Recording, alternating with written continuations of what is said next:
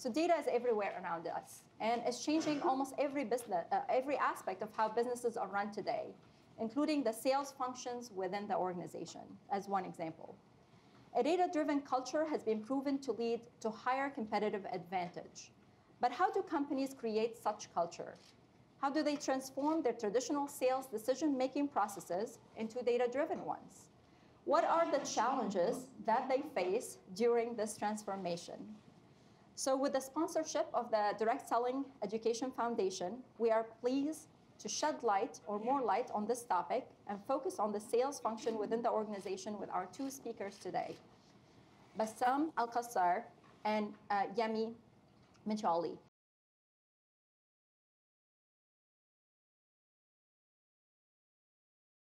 We spend a lot of time in analyzing data and trying to understand how the business runs.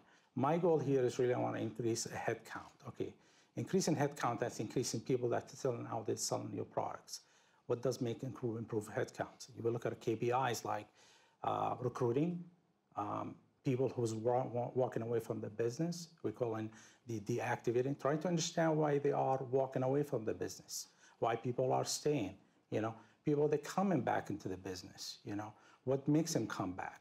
So one of the things right now we're looking from machine learning, looking for a predictive analysis. So we look at our business. Somebody comes in and join the business, and the first step for them to become inactive, if they don't hold a show or a party or a sale for 12 weeks, we call them inactive 12 weeks.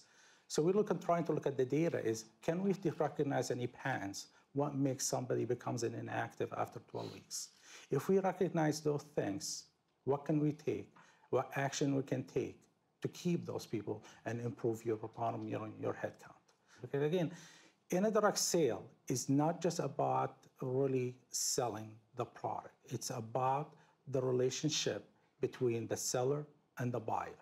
And a lot of retailers today, they are recognizing that by going after the social media data and trying to understand the consumer's behavior.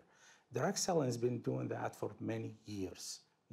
Building that trust between the seller and the buyer, that is a key for us, and understanding the behavior. So ACN, for example, well, the largest, almost the largest, I'd say, from a multi-level marketing with the telecom services. So we observed how the wireline products are doing. So we have a digital phone service and high-speed internet that that we track, and also, as I said earlier, with Flash Wireless and other types of services, energy products and things like that. So we observe how the products perform across geographic areas, and also just the type of tiers, and just to really see, what can we infer from the information. So that type of analysis allows us to understand, for example, how effective promotions are, and also just what type of areas, just to begin to correlate how the geographic regions sort of receive the products. So, for example, which states do best with energy type products, right?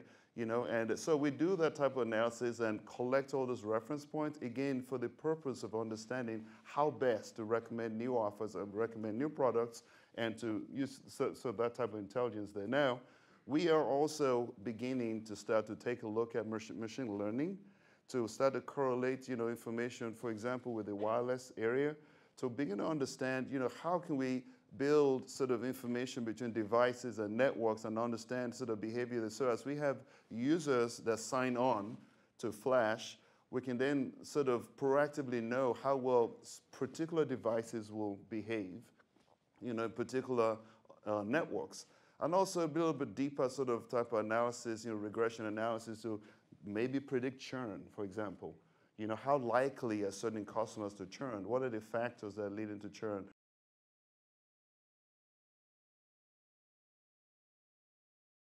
The other thing is big in direct sale, that is really compliance with a code of ethics of direct sale. So many companies, they get into, because you have a volunteer sales force, sometimes they get so excited about the product they sell, and that could lead the company into trouble because they're making false claim about the product.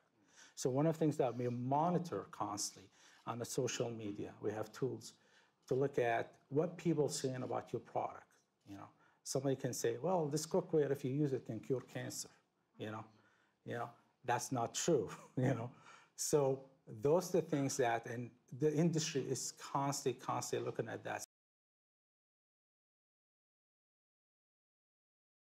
So one of the first challenge that we looked at is say, okay, there's a lot of data that needs to be captured, is not being captured in these old systems. Systems are built from 20, 30 years old, they are different from the way they built today. In addition, the quality of the data that it's really collected wasn't there. So one of the first initiatives that really we went about is say, how can we collect more? How can we improve the quality? Next, how do we improve access to the data to the user, to our user people? So my organization, believe it or not, when we joined them, that the only way you can get access to data, you're gonna laugh, is by requesting a report from a computer room. Don't be surprised. There's a lot of big organizations still run that way. We change that. We turn it upside down and say, okay, the data is going to be at your fingertips by providing tools, providing clean data.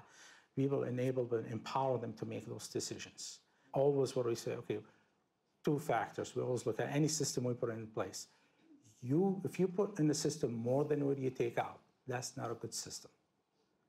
Okay? If you're investing a lot of money in the system to collect this data and you're not getting any return, that data, the way they can make decisions on it, is not a good system. If you're spending a lot of time collecting data versus analyzing the data, that's not a good way to do it. And that's exactly what was going on with our organization.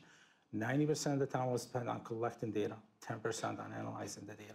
And we kind of flipped that around in the past few years.